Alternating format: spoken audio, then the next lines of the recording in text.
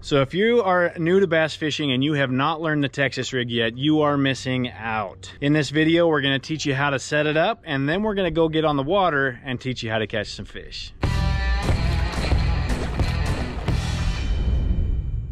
Hey guys, welcome to the Goal Fishing Channel. My name's Jake. Goal stands for Get Out and Live. Thank you so much for joining me today. So I remember when I first started using the Texas rig, I was about 17 years old. I was taking fishing very seriously at that time. I was hoping to make it a career. And I saw on TV that guys were using it all the time and catching a lot of fish, and I knew that I needed to learn this technique. So I got myself the basics. I got some offset hooks, got some bullet weights, and I got myself one pack of rubber worms. They were black, like 7-inch black curly tail worms, which I had never thrown anything like that before. But I was determined to learn it. So I went to a local pond that I did a lot of my fishing at. I spent a couple hours trying it out, and I wasn't catching anything. Like, I had no idea what I was doing.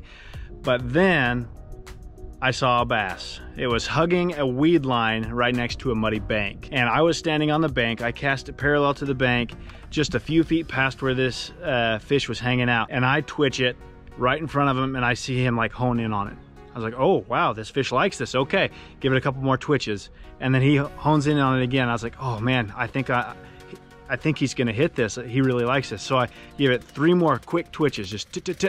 And that bass just slammed that worm. He inhaled it. And so I set the hook, bring him in. It was a nice bass, around 2 pounds. And I probably wouldn't have learned the Texas rig if I hadn't seen that fish that day.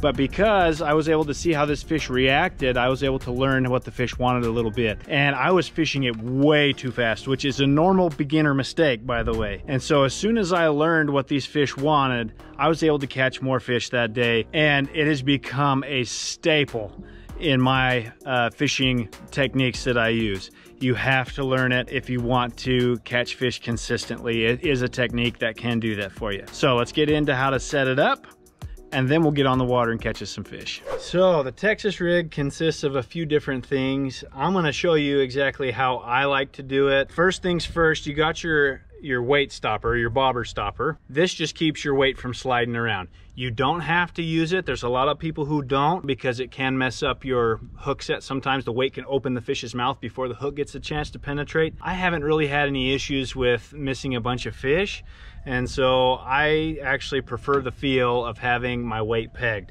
So you're gonna start with your bobber stopper. You're gonna take it right through the loop,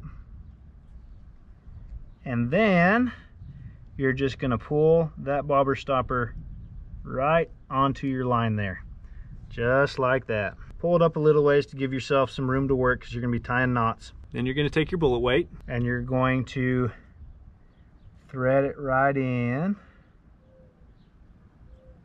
Then you've got your offset worm hook. The knot that I like to use is the Palomar knot. I use it for most everything. So you're gonna go ahead and thread it through the eye of the hook, pull through a little bit of slack, a little bit of your tag in, and you're gonna go back through, creating a loop,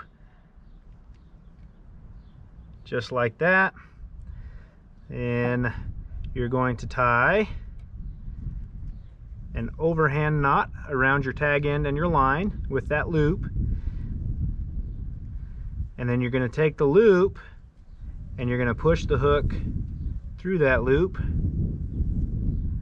Then you're gonna lubricate it and pull it tight, just like that. Nice and tight there. Clip off your tag end. Boom. There is the skeleton of the Texas rig right there. Your weight stopper, your weight, and your offset worm hook. You're gonna take your bait. In this case, it's a worm. You can fish so many different things on it, and I'm actually gonna be fishing with the craw first, but I end up catching most of our fish on this guy right here. It ends up being a killer. So be looking forward to that here in a minute. You're gonna take this and you're gonna go in, not quite all the way to the bend of the hook.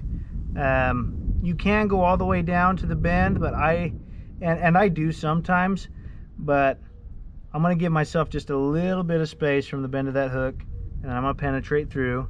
You're gonna pull your worm all the way up to the front and twist your hook like that so it sits right on that offset. And then you're going to find where the back end of that hook rests on your worm, and you're gonna stick it straight through right where that hits. and it's gonna look like that on the other side. Now you can fish it just like this, and that works just fine, but if you're fishing a lot of heavy cover and you want it to be weedless, you just pinch it, pull, lift up, and stick it, and there's your weedless Texas rig, just like that. So you notice up here that this hook is just barely poking out there. You can have it so it covers up onto the line some too, but I actually like the presentation of having that weight just a little bit above it. But it also depends. I do both, where it's nice and snug up there, but this tends to not like push and smash my worm and make it look a little funky. So having it right there like that tends to work pretty good for me. Keeps it looking nice all the time. That's how you set up a Texas rig. It's pretty dang easy. Now let's go get on the water and catch us some fish with it. Guys, the first thing I'm starting out with today is the Zoom Ultra Vibe Speed Craw. I'm using a 2-aught EWG Gamakatsu hook and a 5/16 ounce weight to get me down. I'm flipping to the trees with this, so I want it to get down right by the tree and hang out there for a little while. There's a couple ways you can fish this. You chuck it out by the tree, in this instance the tree, and you can use this on rock piles, you can use it anywhere, but you let it sink to the bottom. I'm just letting my spool be open so that it takes whatever line it needs, so it's dropping straight down, especially when you're flipping by the trees. You want it to get right down beside that tree. Then one way is you just give it a couple of twitches, let it sit. Give it a couple twitches, let it sit, pick up your slack, give it a couple twitches, let it sit again, twitch, twitch, and you're just waiting for a thump or there to be tension on the end of your line for that bite. The other way to do it is to cast it out and let it sink to the bottom, but this time, rather than giving it twitches, you're just gonna pull up your slack and then lift, and then let it slowly drop back down. Its claws are gonna flap as it sinks back down to the bottom. So you're just doing a nice little slow lift, and then kind of leaving your rod tip up and letting it slowly sink back down. Now, if you're pitching to the bank and pulling back, you'll actually need to bring your rod tip back down a little bit to let it hit the bottom again, because otherwise it's just gonna keep following it all the way down, and you want it to hit bottom and sit there for a second. That's usually when the fish are gonna pick it up, is when it's sitting there on bottom. One of the biggest mistakes that fishermen, when they're first starting out, is they're just working it too fast. Another solid technique is to actually let it sink to the bottom, and this is really good, especially when you're casting to the bank and pulling back. So rather than lifting your rod tip up and twitching it, you actually keep it to the side and you just give it a nice slow drag and let it stop. And you just count the rocks. You're just feeling it bump bottom, and it's almost like that craw. No, we were hung up on something. It's almost like that crawdad is just crawling on the rocks. And that is a solid way, when things are slow, when the bite is slow, to pick up some fish. Got snagged. Yeah, that is, especially when it's really hot in the summer and really cold in the winter. If you're fishing this down deep, just a nice slow drag, clanking the bottom just a little bit, and it's gonna be slow because you got to keep that bait down there. Nice slow crawl, just like a crawdad would be crawling on the rocks down there, and that'll help you pick up some more bites too. Got our first one for the day. Got us a nice little fishy here. That was actually on the slow pull. Gotta find what they want. This guy wanted a nice slow crawl. Looks like we're going to be dealing with the wind today. I hope it doesn't get any worse than it is, because these waves are already pretty big and a little bit uncomfortable, but it kind of seems like it's laying down. I think that's a fish. Yep.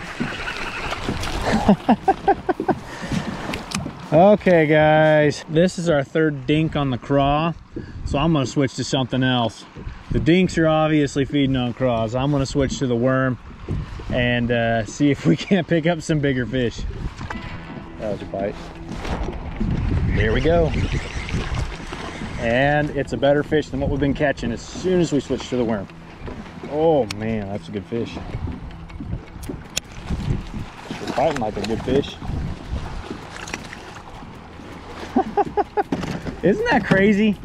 I caught 3 dinks on the craw, 2 casts, and I land a decent bass with the Texas rig worm. Big fish know what they want, I guess. Big juicy worm is an easy target, feeds them good.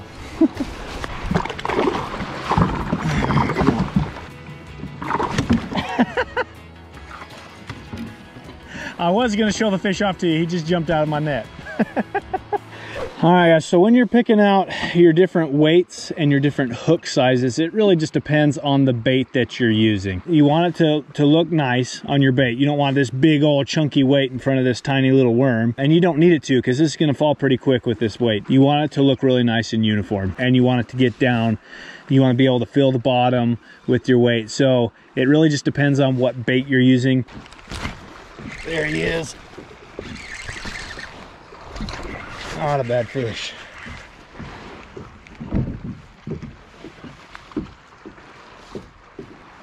Where'd you go, buddy? I hadn't been getting bit on the power worm for a while, so I decided to switch it over to a robo worm. Nice little trick worm. So this is the Morning Dawn hologram color, 6-inch worm with the chartreuse tail. And when you're fishing the trick worm, you're not going to do the raise and drop as much. You're going to do more of a twitch, so you get that chartreuse tail flapping, wiggling around and stuff. And same if there's no chartreuse tail. Anytime you're fishing a trick worm, usually you're going to do better with twitching than you are a drag. This guy actually has a leech in his mouth there. Look at that. Yum yum. Got him.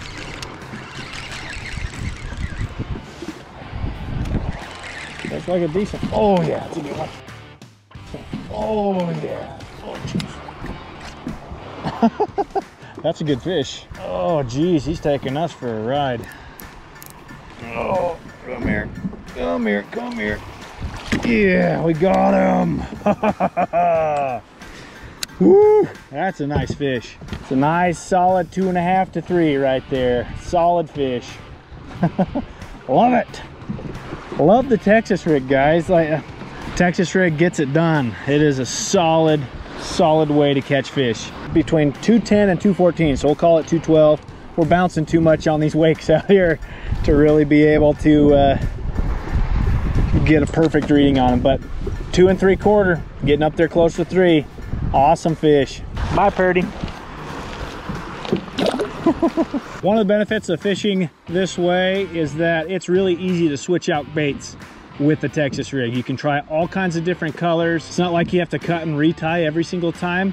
You can go through all kinds of different colors and find out what these fish are wanting to bite on. This one seems to be the best one today.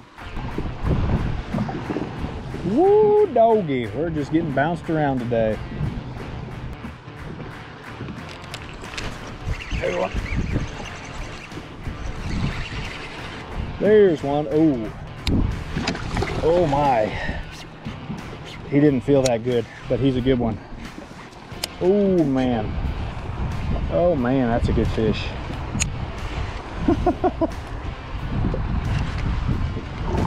About done, I think. Oh yeah. Yeah. Doing good today. We're getting some good ones. Check out that fish, guys. It's another one close to 3 pounds. 2.7, so a 2.5 pounder. Nice fish. That robo worm's killing it. Picking up fish on that, and some good ones. Purdy fish right there. All right, Purdy girl, here we go. Down she goes. My plans have changed quite a bit. I actually stopped flipping to the trees as much because I found a school of fish that has some good ones in it. There's a nice rocky pile underneath that tree out there, and then a couple of nice rock piles. Obviously this is all rock right here, but they're perfectly formed rock piles that go down. And so these fish are hanging out down there. I'm giving it to them before I go back to fishing the trees. They've also been out a little bit deeper than I thought too. Just so you guys know, all of the tackle that we use will be linked down below in the Jake's Tackle Box section. So if you're interested, check it out there. First time we dropped it down there, we got one. Feels like a good fish too. Yep, that's a good one.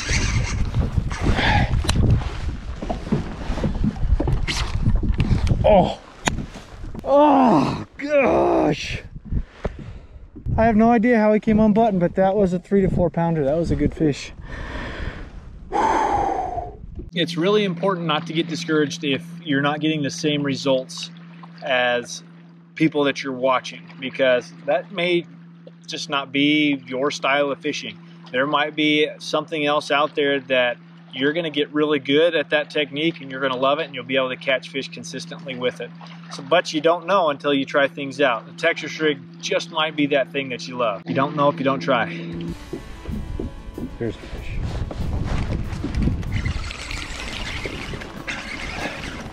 Yeah, stay down, stay down.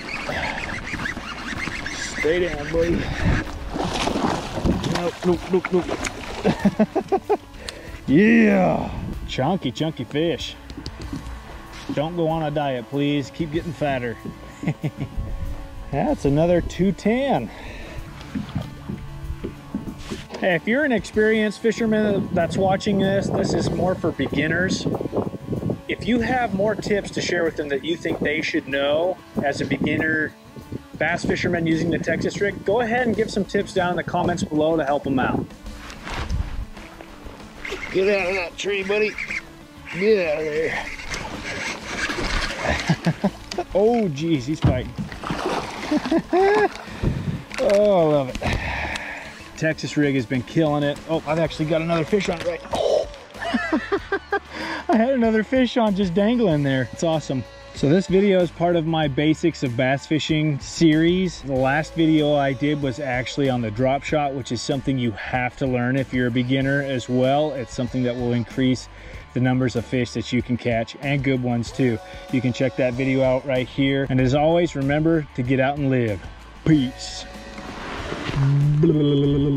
Bye-bye.